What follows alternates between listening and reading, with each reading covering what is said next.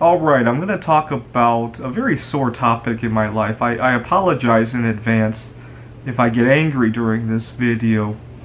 So I was just interviewing for a job, and I rescheduled the interview. It was going to be tomorrow, but I scheduled it for the day after because I'm going to go on a fast for Yom Kippur, and I didn't want to have to deal with refusing food.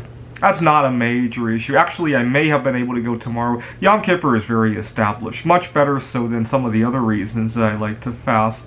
But even then, I feel uncomfortable talking about it at a new job interview. But I think in a civilized world, I shouldn't have to be, right?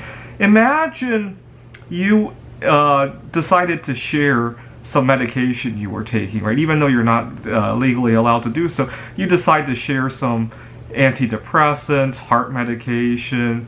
Maybe you designed an alternative COVID vaccine. You designed it back home and you want to share it with your friend, and your friend says no. Usually that's the end of it, right? But when it's something that we take by mouth and we've been consuming it for hundreds of years, right? Or in the case of more healthy foods, millions of years. For some reason, it's not so okay to say no anymore and have that be the end of the story, right? People want you to try a bite, and I feel sorry. If you're watching this and you have very severe food allergies and you literally cannot safely take a bite, I feel sorry for you, but I invite you to leave a comment for how you deal with this, especially in a setting like a job interview, right? Or maybe a first date, or maybe an extended family member who doesn't know not to do this to you, right?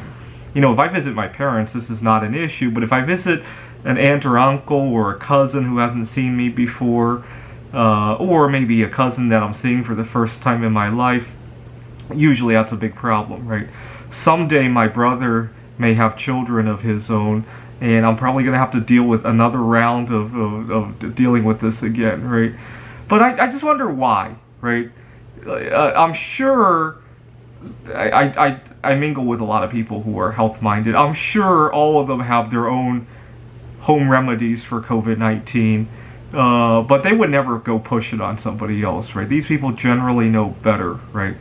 Anyways, in terms of colleagues or job interviews or first dates or extended family members, why the fuck do you care what I eat? I'm just curious.